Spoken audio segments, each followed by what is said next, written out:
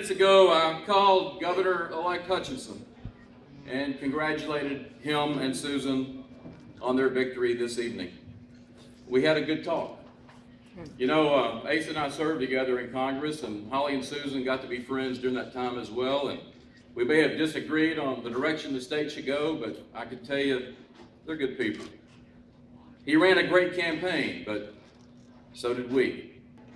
So I ask you, instead of simply being against everything that Governor-elect Hutchinson proposes in the coming year, I hope you will give him a chance. Be fair, and let's find common ground.